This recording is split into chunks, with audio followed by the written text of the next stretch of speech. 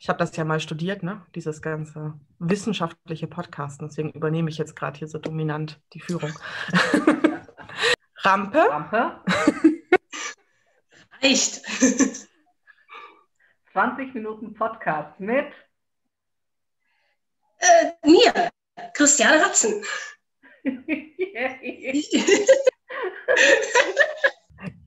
Yay, wir freuen uns, das ist so toll. Ich bin schwarz-rund.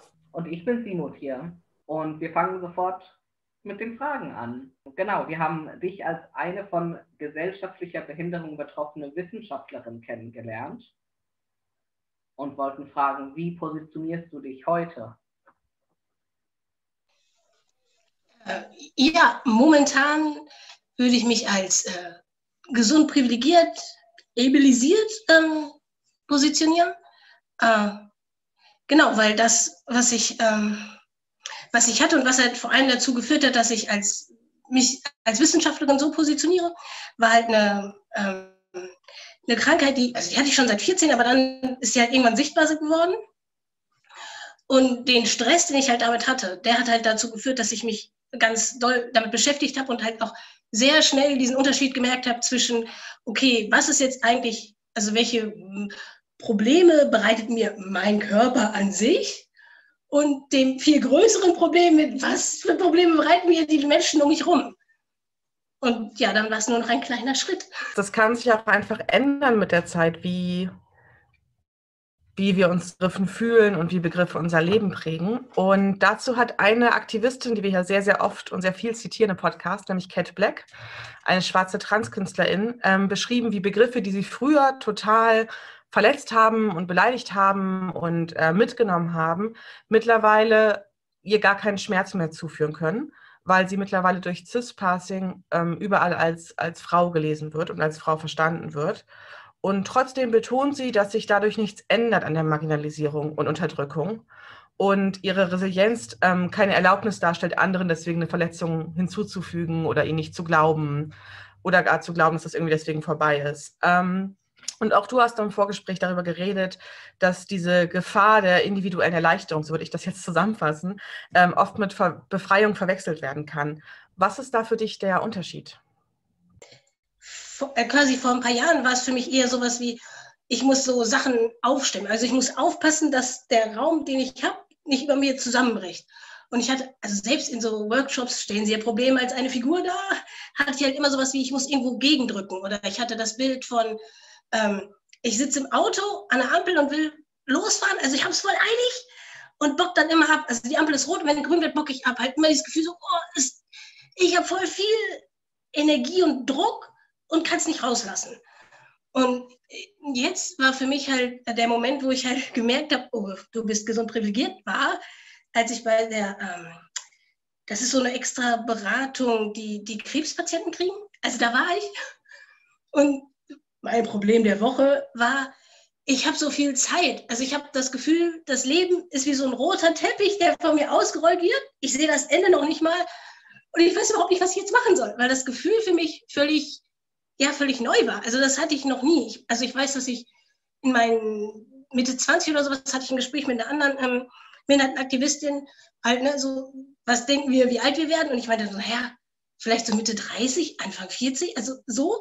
Aber halt also jetzt bin ich fast 42 aber halt mit einem ganz anderen Gefühl, weil dieser Druck nicht da ist. Und das Problem dabei ist, dass ich da jetzt ja Sachen auf die lange Bank schieben kann. Also wo ich früher dachte, es ist total notwendig, dass ich das jetzt sofort mache, auch wenn es scheiße wird. Habe ich jetzt mal so, ach nee, vielleicht sollte ich da nochmal drüber nachdenken, vielleicht, anstatt raushauen. Also so, natürlich, ich bin ein großer Fan von Selbstreflexion, so, aber das läuft bei mir eh schon mit. Ich sollte mir nicht erlauben, nur weil ich so viel Raum habe, quasi fahrlässig damit umzugehen. So. Wie würdest du sagen, dass da auch dein Schwarzsein mit reinspielt? Also für die Leute, die gerade den Podcast hören, die sehen uns ja gerade nicht, deswegen fremd positioniere ich dich jetzt mal kurz so. Genau. Und was ich damit meine, wie das da reinspielt. Die Gesellschaft hat ja eh schon gewisse Vorstellungen davon, was wir als schwarze Menschen dürfen, was wir nicht dürfen, was wir in welchem Tempo zu leisten haben oder erst überhaupt nicht drüber nachzudenken haben. Also es gibt sehr viele Ideen dazu, wie wir unser Leben zu gestalten haben. Und ja auch da irgendwie so eine, ja, also einfach wissenschaftlich nachgewiesene verkürzte Lebenszeitspanne. Das kommt ja so durch mehrere Richtungen auf uns ein. Und da würde ich dich gerne fragen, wie gehst du damit um? Also in deinem Text damals hast du beschrieben, dass ich benutze den Begriff von Sarah Movani, eine analytische Trennung einführen zwischen allem, halt auch was Gewaltvolles ist und auch gar nicht unbedingt hilfreich. Und jetzt, wo du quasi diesen, ich würde nicht sagen Energieüberschuss, weil ich finde, wir sollten es alle haben, das klingt wundervoll, die Energie hast, die du jetzt hast, würdest du sagen, dass du da jetzt mehr trennst? Also siehst du das nur als Konsequenz des nicht mehr gesellschaftlich Behindertseins oder wie spielt das Schwarzsein mit rein?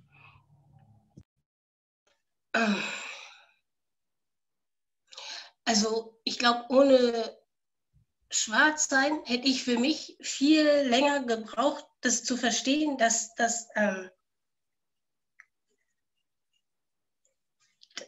Leute manchmal, also diese Boshaftigkeit von den Ismen und dass es halt nichts mit es liegt irgendwie an mir und ich muss es ändern zu tun hat, das hätte ich ohne Schwarzsein nie gecheckt. Also quasi der erste für mich erhellende Text, den ich für Krankheit halt hatte, war von Troy Duster, wo er gesagt hat, naja, schwarze Leute, er hat das auf die USA bezogen, haben halt eine ganz andere Geschichte mit dem medizinischen System.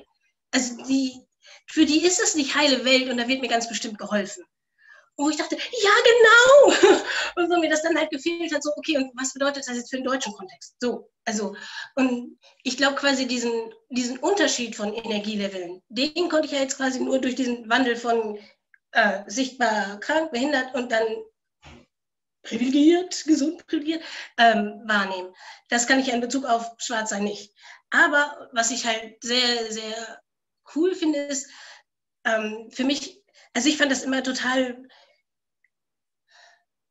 ich bin immer ganz fassungslos, wenn ich selbst in so coolen Schwarz-Weiß-Workshops, also zu Critical Whiteness oder Rassismus, wo dann wirklich Leute sind, mit denen ich auch klarkomme. So. Und wenn es dann um Privilegien geht und das immer so, naja, wir merken das halt nicht.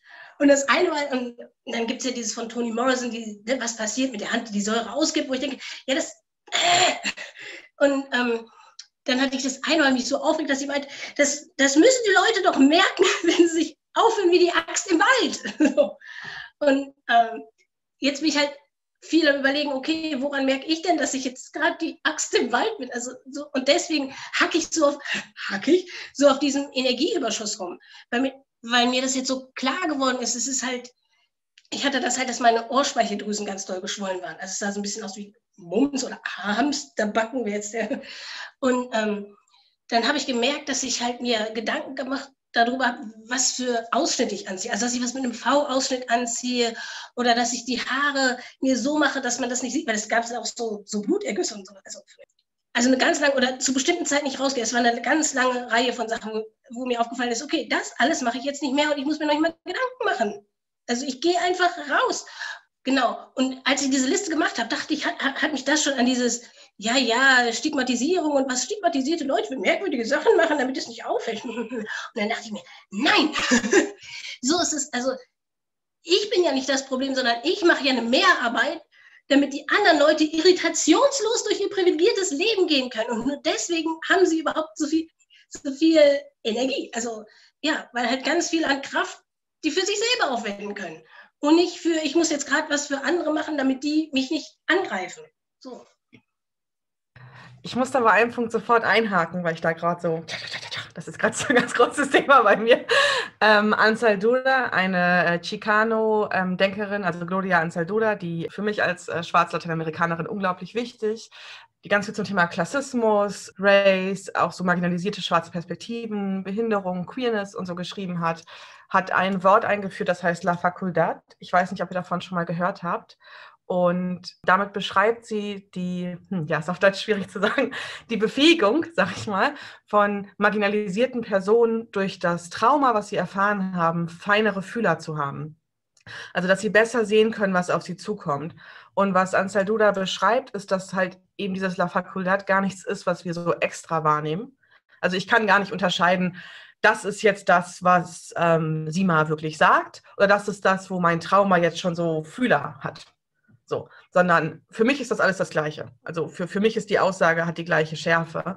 Dass ich das unterscheide, mache ich nur, weil Leute, die quasi nicht La Facultad so haben wie ich, das eine als wahr ansehen, das andere als Vermutung. Das spielt da für mich auch so ein bisschen mit rein, das, was du gerade erzählt hast, dieses, wie schnell uns aberkannt wird, dass das, wie wir uns schützen durch Verhaltensweisen, auch als verrückt markiert wird oder als übervorsichtig oder, also da könnten jetzt verschiedene Begriffe stehen, aber es wird auf jeden Fall irgendwie in so einer Form stigmatisiert als, aber muss das jetzt wirklich sein, Christiane?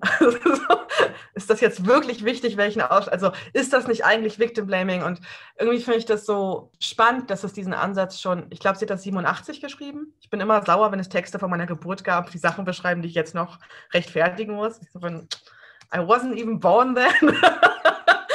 Genau, und dieses La Facultad, hast du das Gefühl, also ich bleibe jetzt einfach bei diesem Begriff, weil ich massiv die spanischsprachige Agenda pushe in allen Räumen. Dieses La Facultad, hast du das Gefühl, dass das was ist, was vielleicht jetzt noch unsichtbarer wird, wo du quasi nicht mehr sichtbar bist, als Teil einer Community, die La Facultad hat? Ich glaube, oder das ist halt auch was ich als so eine Schwierigkeit von diesem Ding, ne, ja, für mich selber komme ich da manchmal ins Töllern. So. Ich hatte halt, also Beispiel, mir sollte so eine Probe irgendwie in der Lunge, also es hat so einen Fachnamen, ist ja egal. Probe in der Lunge sollte mir genommen werden. Und ich bin halt hin und dachte, okay, hier komme ich als empowerte schwarze Frau. Ich bin gerade nicht krank. Mir kann nichts passieren, der soll nur die Probe nehmen. Er wird ja noch nicht mal einen Kommentar abgeben. Super. Also ich dachte schon gleich, ist wieder ein Arzt. Merkwürdigerweise. Also ja. Und dann saß ich da und musste warten und es kam halt so eine also genau, ich könnte das Ganze jetzt halt als Sympathie quasi, ne? Es kam halt so eine weiße Ärztin, die ganz fürsorglich mit der anderen Person, die da saß, umgegangen ist und du kommst aber mit. Und ich dachte, die ist nett, hoffentlich ist die das. Und dann kam halt so ein alter weißer Mann, also kein Ageism. Also es kam halt jemand, der mir Angst gemacht hat. Also einfach die Präsenz dieser Person hat mir Angst gemacht. Und ich dachte mir, das ist halt das, was ich so schade finde an diesem medizinischen System, so wie es halt an Takte, also an Zeit und Leistung und ja, manchmal, es wäre toll gewesen, wenn ich sagen könnte, ich habe Angst vor Ihnen. So. Aber das habe ich nicht, also ich habe mich nicht getraut. Und ich hätte ja schon dann halt sagen müssen, ich habe als schwarze Frau Angst vor Ihnen. Ja, und habe ich aber nicht gemacht, weil ich dachte, das ist jetzt irgendwie nicht angebracht so. Und dann danach, also der hat das alles da gemacht, was er machen musste. Und ich musste danach noch eine Stunde da bleiben. Also es war unter so einer Art Vollnarkose. Also ich habe nichts davon mitgekriegt. Und als ich aufgewacht bin, hatte ich halt eine Kiefersperre, also weil das wird irgendwie so durch den Mund. Und das tut nicht doll weh, aber das ist halt super unangenehm und macht auch Angst. Der Kiefer. Und also aus Angst habe ich vorher nicht gesagt, dass das passieren, also dass ich sowas kriege. Und es stand auch nicht in diesem blöden Bogen, den man da, wo alles Mögliche. Genitalpiercing wurde abgefragt, wo ich auch dachte, Lunge, was wollt ihr? Und dann also während sie mich da zurechtgebracht haben, ja, das ist wegen den Röntgenstrahlen. Ja, also genau. Und ich habe halt dann aufgewacht, habe Bescheid gesagt, so ich habe eine Kiefersperre. Ich habe eine Kiefersperre. Nichts. Ja, schlafen Sie mal nochmal. Ich sage, Mittelfinger, ich kann doch jetzt nicht nochmal schlafen. Und es war halt die ganze Zeit, die ich da gewartet habe, ist einfach, die haben das einfach immer wieder ignoriert. Und zum Schluss kam halt dieser Arzt und hat sich halt total aufgeregt. Ja, Sie haben ja alles Mögliche in dem Bogen aufgeschrieben, aber das nicht. Ich dachte, ey, Alter, Und es schaukelte sich so hoch. Und ich war so froh, weil auf einmal hatte ich so einen Geistesblitz und meinte so, hören Sie bitte auf, mich anzuschreien. Und ja, also ich dachte, gut. Und das war halt, ne, und dann auf einmal ging es, ja, okay, wir können ja Ihren Zahnarzt anrufen. Aber ich dachte, also ich habe mich halt, das war auch das, wo ich das danach mit einer Freundin nochmal besprochen habe, also mit einer weißen Freundin, die meinte, naja, als Privatpatientin wäre dir das nicht passiert. Also sehr wahrscheinlich, dass es, ne, und ich dachte, ja. Und das ist halt so ein Punkt, wo ich mich halt total ärgere, dass ich gar nicht auf das, auch quasi auf meine Fühler gehört habe. Und ja. Und dieses, dass ich jetzt von außen sowas wie du übertreibst, das habe ich selten, also weil ich, glaube ich, schon sehr, sehr choosy bin, wem ich was sage oder so, ja. Und da wissen halt auch die meisten, also kennen mich halt alle Leute schon so lange, dass sie, Chrissy, ja. Ja, es ist quasi der Zugang zu einem gesunden Gesundheitssystem. Ich weiß gerade nicht, wie ich das besser formulieren kann. Also einem Gesundheitssystem, das uns nicht unnötig krank macht, wurde dann erschwert, weil du quasi nicht auf deinen Wissensschatz ganz quasi unhinterfragt zugreifen konntest, was ja Realität ist. Also selbst wenn Leute sagen, sie glauben nur Statistiken und Forschungsansätzen, ist das ja einfach Realität. Also egal, wie wir Zugang zu dieser Realität finden, aber dass quasi das Wissen nur in dir lagert in dem Moment. Also das Optimum für mich wäre vielleicht gar nicht nur, dass du das dem Arzt sagen kannst, sondern dass der Arzt sagt, okay, ich habe eine schwarze Patientin, vielleicht muss ich dann nochmal genauer nachfragen, weil ich weiß, dass dort dieser Druck eben auf Patienten lagert. Vielleicht sprechen wir das nochmal genauer durch. So, und ich glaube, das ist das, wo ich immer so ein bisschen struggle mit dieser Black Excellence, Black Leadership, Black Perfectionism Idee, wo es immer darum geht, dass wir quasi überwinden sollen, was uns unterdrückt. So. Ich finde das total wichtig, natürlich, also ich finde schwarze Stimmen total wichtig und ich finde behinderte Stimmen total wichtig, so. Aber ich merke, dass ich mehr und mehr damit kämpfe, das in Empowerment-Kontexten zu hören. Deswegen würde ich gerne noch kurz ein Zitat reinbringen, weil ich immer es wichtig finde, Quellen zu nennen, weil die meisten Gedanken nicht auf meinem Mist gewachsen sind. Ein schwarzer, fetter, queerer Latinx hat getwittert, friendly reminder that you can't out-achieve trauma. Also freundliche Erinnerung, dass du Trauma nicht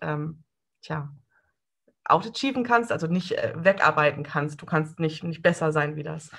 Und ich glaube, ich würde damit sogar noch weitergehen und sagen, da steckt halt auch irgendwie so eine Form von Verletzlichkeit drin, wenn wir sagen, ich als Individuum kann jetzt den Rassismus TM, den Klassismus, so Privatpatient, Kassenpatient, in dem Moment nicht überwinden, indem ich mich mit den richtigen Sätzen auf die richtige Art so perfekt verhalte, dass nichts passieren wird. Ich finde, da lagert ganz schön viel Druck auf Einzelpersonen dann. Weil in dem Moment sind wir ja auch einfach da und haben eine Untersuchung und eine Narkose und vielleicht ist das schon genug, in dem Moment zu bewältigen. Genau, das ist sowas, wo ich gerade drüber nachdenke, dieses Out-Achievement. Und ich glaube, das war das, was ich dich vorhin fragen wollte, dieses jetzt, wo du mehr Energie hast, weil quasi Behindertenfeindlichkeit nicht mehr so viel Raum einnimmt, hast du das Gefühl, dass du jetzt mehr gepressured wirst in dieses Bild von quasi nicht behindertem Schwarzsein, dieses Schaffen, überwältigen? Oder ist es so weit weg von deiner Lebensrealität, dass das nicht vorkommt? Ich glaube Letzteres. Also und zwar, weil es klingt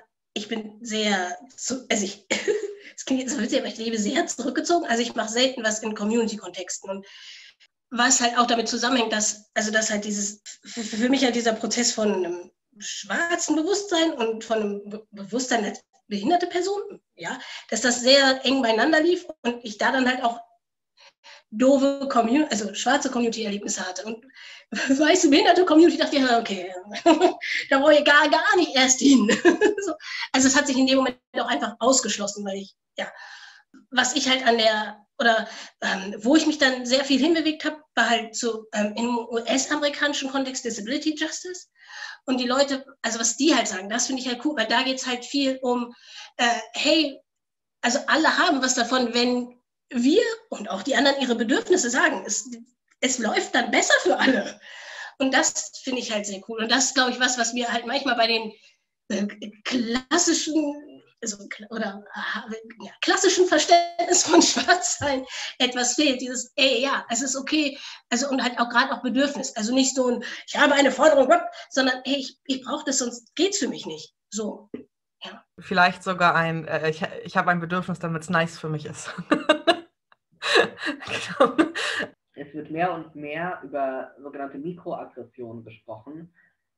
Schon in deinem Text zu mehrdimensional verletzbar hast du den Shift gewagt von der Frage, wie genau privilegierte Menschen motiviert werden zu ihren Handlungen, hin zu einer radikalen Fokussierung der marginalisierten, verletzten Person. Die Frage wäre jetzt, kannst du uns vielleicht mit einem Beispiel oder Bildnis nochmal deutlich machen, was Marginalisierungsstrukturen mit uns machen? Ja, ich glaube, das ist das, was ich am Anfang, als ich gesagt habe, das fühlt sich so an, als würde halt der Raum auf mich drauffallen. Also als würden die Wände einstürzen. Ich glaube, und dass ich das Gefühl habe, und ich muss das alles aufrechterhalten und so damit beschäftigt bin, dass ich gar nicht mehr darauf komme zu fragen, warum stürzt das hier überhaupt alles ein? Also es ist das und halt dieses ständig, also ich glaube, das ständige mich selbst hinterfragen und weniger ernst nehmen als das Gegenüber. Also als für weniger wichtig. Also quasi dieses Dienstleistungsding, was ich am Anfang hatte, wo ich für andere was machen muss, mehr Raum einnimmt und ich nicht genug Zeit habe, darüber nachzudenken, was möchte ich für mich eigentlich tun. Also das macht für mich einen großen Teil von Marginalisierungsstrukturen aus. Also wenn ich mir das Pricken vorstelle, dann ist es so, wie als würde ich unter einer Nähmaschine liegen und die Nadel sticht halt so runter. Und ich habe das Gefühl, sonst, auch gerade wenn man die Marginalisierungsstrukturen so getrennt voneinander denkt, hat Menschen das Gefühl, naja, ich drehe mich hier so ein bisschen zur Seite und dann geht die Nadel hier dran vorbei. Und jetzt mache ich mich ganz klein und sie geht dran vorbei. Und bei Pricken, also ich kenne das nicht. Ich war mal mit meinen Kindern im Museum und da mussten wir pricken. Und das ist halt so wie wild auf so ein Filzstück einstechen, damit das dann so eine Form bekommt. Und ich dachte mir, ja, genau das ist es, was halt passiert. Es wird so wie wild drauf losgestochen. Dann hat man quasi das Stereotyp, was man haben will, also die Strukturen. Nicht mal, also, ne? Und ich glaube, dass das Fiese daran ist halt immer wieder zu glauben, naja, okay, ich merke ja nicht ständig solche Nadeln, also wird es da den Raum geben, dass ich mich drumherum schlängeln kann oder zwischendurch. Und das ist so nicht. Und selbst wenn ich sozusagen nicht direkt getroffen werde, dann bebt quasi der Boden unter mir, weil 1 Meter weiter weg jemand getroffen wurde. So. Ja, voll. Das Bildnis kann ich mir total gut vorstellen. Und das nimmt ja auch so ein bisschen diese Differenz raus von ich die privilegierte Person, du die nicht privilegierte Person. Ich höre nur zu, du musst handeln. Also diese ganze Binarität, die wir da immer reinbringen, sondern letztendlich erschüttert das halt das ganze Textilstück. Alles wird dadurch bewegt. Und die Frage ist nur, ob wir jetzt gerade unter der Nähmaschine liegen. Und gerade bei Behinderung ist das, finde ich, ein super gutes Bild, weil ein Großteil der Menschen in ihrem Leben gesellschaftliche Behinderung erfahren wird, auf die eine oder andere Weise. Und da dieses Ja-Nein-Bild gar nicht so gut funktioniert, wie zum Beispiel bei Schwarzsein. So, genau. Hast du noch einen Text oder ein Video, eine Wissenschaftlerin, eine Person, etwas, wo du sagst, boah, schaut da unbedingt rein, das finde ich super gut? Lia Lakshmi, die ist toll. Alles von der ist toll. Wir bedanken uns extrem, dass du bei uns warst. Es Danke. ist eine Riesenehre und wir drücken dich fest durch Zoom, so doll das halt eben geht. Genau.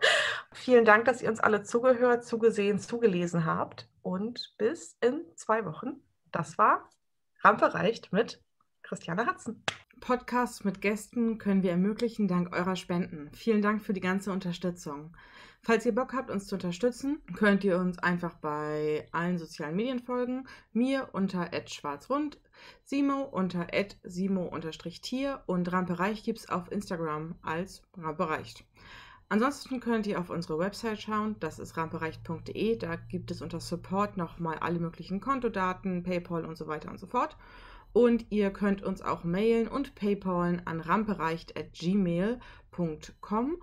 Und ansonsten gibt es noch die Möglichkeit, uns bei Patreon zu unterstützen. Da sind wir auch, große Überraschung, als RampeReicht. Danke fürs Zuhören. Ciao.